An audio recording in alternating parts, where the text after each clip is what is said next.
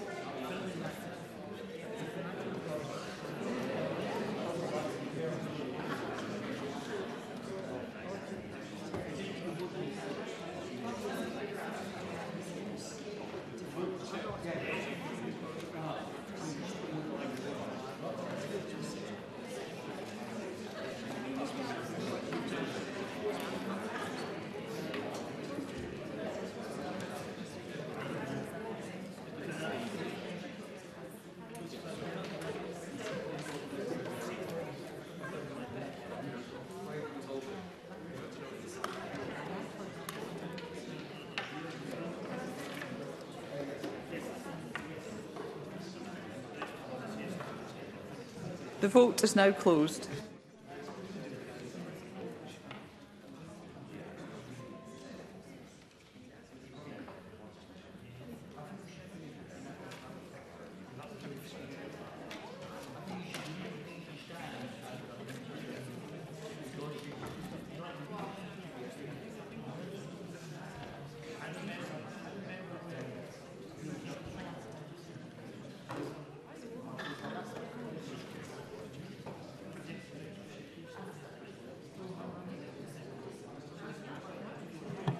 The result of the vote on motion 3080 as amended in the name of John Swinney is yes 122, no 0. There were no abstentions. The motion as amended is therefore agreed, and the Coronavirus Discretionary Compensation for Self-Isolation Scotland Bill is passed.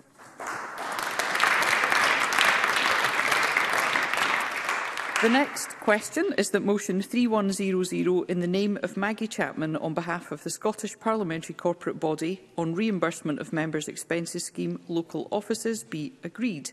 Are we all agreed? Yes. The motion is therefore agreed.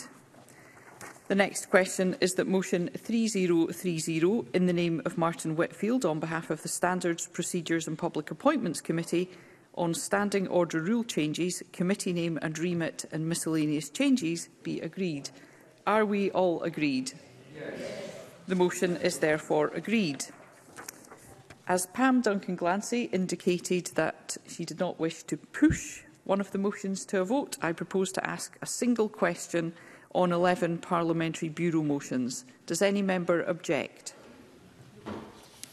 The final question, therefore, is that motions 3145 to 3155 in the name of George Adam on behalf of the Parliamentary Bureau be agreed. Are we all agreed? Yes. The motion is therefore agreed. The motions are therefore agreed, and that concludes decision time, and we'll now move on to members' business.